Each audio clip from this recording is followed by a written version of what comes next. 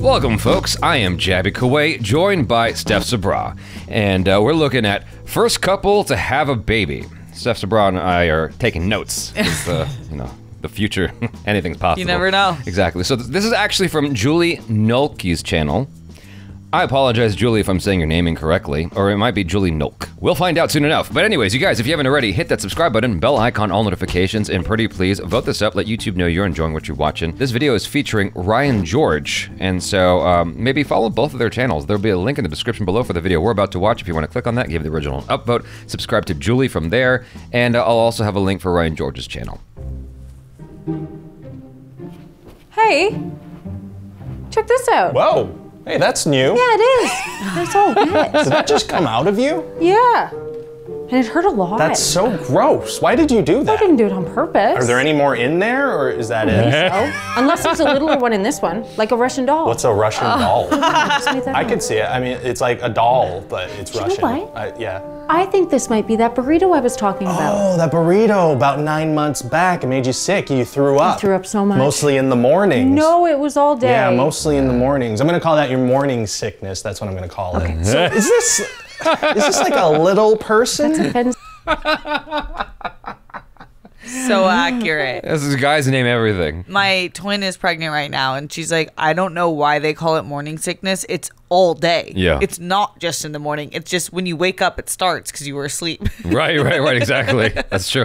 And just fun fact, the Russian doll is called the Matryoshka doll. Oh, Matryoshka? I don't know if I'm saying it correctly, but I'm pretty sure it's called the Matryoshka doll. There's probably like an inflection or a rolling R in there somewhere that I'm missing. Matryoshka doll. Oh, yeah. You know, something like that. Anyway. So is this like a little person? That's offensive, I think. Is it? I mean, it doesn't look like it's offensive. It's really small. I don't remember ever being that I think small. we'd remember being that small. And I've always had teeth, I think. It's obsessed with my nipples for some reason. But yeah, I get that. No, but it's like eating my boobs. Well, I can't say I haven't tried that myself. Yeah, respect, little person. Why is it so loud? Stop, please. Oh, maybe it doesn't speak English. Excusez-moi, arrêtez, s'il vous plaît. There you go. There you go.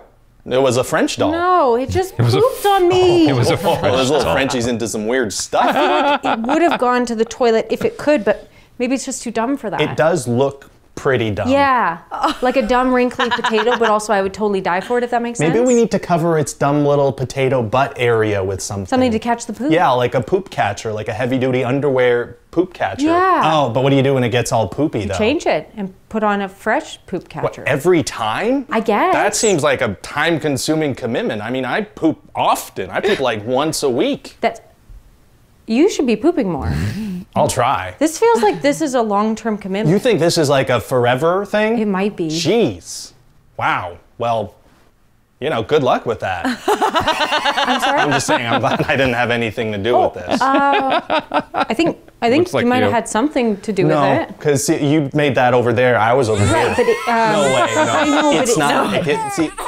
It's a completely I don't different know. vocal registry. I think part of this looks like you, at least half.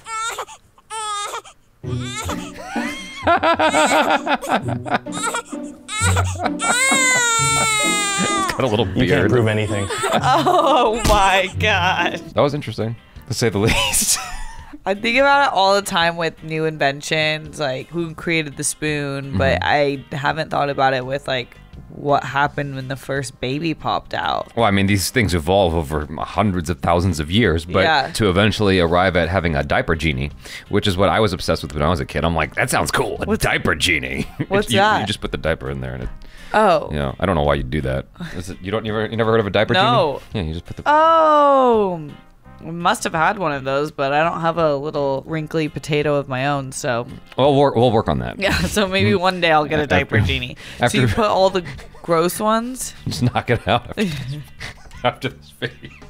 Yeah, in 9 months, check in with us. Yeah, and so, yeah, you just put the diapers in there for some reason, instead of throwing it in the garbage, because then it won't stink as much, I guess, because it's odor blocking. Oh. That's the idea. That's how they got the compost design, the compost trash can design. What do you mean? I don't know what you're talking about. Oh, okay. Have you seen a compost trash can? No. Oh, okay. So it's what you compost in. People compost different things, and it kind of turns into soil-based Okay. fertilizer, essentially, because you're taking vegetables. Some people put meat, but then that will stank way quicker. Like unused vegetables, meat, whatever it is, like things that are compostable. Hold on. For the human poop? No. You use it to then put in your garden or something. From your... No, not human. No. Just discarded. What I was gonna say when you said that was like, that's the missing step in evolution. That this is what's gonna be between us and the Great Filter, is if we are able to, you know about the Great Filter? No. The Fermi paradox? Okay, well anyway, you all know what I'm talking about probably. I think what's gonna prevent us from being able to beat the Great Filter is just figuring out poop. We are constantly having like an energy crisis in California, it seems like. I mean, even in Texas, they're having it bad right now as of this recording. Like people are gonna be suffering heat waves like nobody's business, and lights out in the middle of, like you cannot use your air conditioning or your lights between 2 and 8 o'clock or something stupid. I'm like, it's so hot in Texas stuff. Anyway, point being is, if you can figure out how to turn your poop into energy, so you can turn all these, you know, fat cows across the country. I mean people buy fat cows. Like, like who are eating and shitting. Like we are the biggest consumers per capita in the world. Yep. And if we could just figure out a way to turn our poop into energy, that would solve so many problems. It really would. And so Bill Gates actually is on the frontier of, I mean, this was a while ago, of figuring out how to provide third world countries or developing countries with self-sustaining poop machine things that turn your poop into clean drinking water. He pooped in it and drank it himself on camera. So anyway, different conversation. I wouldn't do that myself. Bill, you nasty. Yeah, but I mean, it's clean. It's sanitary. It's probably more sanitary than the bottled waters that we get over here. Garcetti water. When the bottled water transports, it's in a truck that's hot. And so the plastic not disseminates, but like little particles of plastic get inside your water and then make your penis smaller, apparently. Oh, gosh. Yeah, it's just not good for your health. This is a whole science thing I wasn't expecting to jump into. But anyway, poop, energy. That's the future. That's the future. That's what I thought you were talking about, and that's the next diaper genie. Is like you just throw it in a thing that's connected to the circuitry in your apartment or your house. Makes a little smoothie blended energy. Yeah, exactly. Just like Back to the Future, when Doc Brown shows up with the DeLorean, he just starts putting garbage in the back of the car.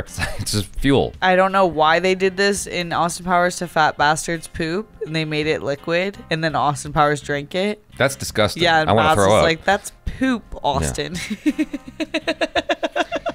But I've been thinking about this ever since, and I think they are finding a way to crack the code on this one, but like a lot of issues that we have in the globe come from cows, all the farts. And I'm like, why don't they find a way to bottle that and turn it into actual functional energy? Something. You know? Instead of just when you drive by, when you're on your way up north, and you're like, oh my gosh. No joke, I nearly crashed my car because of that. It's the smell, so bad. The smell was so horrifying, it was like a punch in the face. And I was just like, I couldn't.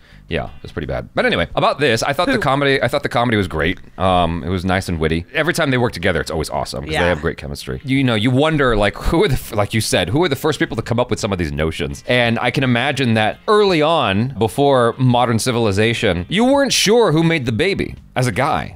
Like you just knew that there was, and for all intents and purposes, you might have thought that a few dudes made the baby. Or that the woman just could reproduce on her own. They didn't know back then. There are some animals that can reproduce on their own. Yeah. Have you seen Jurassic Park? That's true. That is true. Anyway, I enjoyed this quite a bit. Hopefully you guys did too. Subscribe to Julie Nolke's channel, or Julie Nolke. I'll just say all the variations of pronunciations possible. Awesome, and Julie. Ryan George, or Jorgs.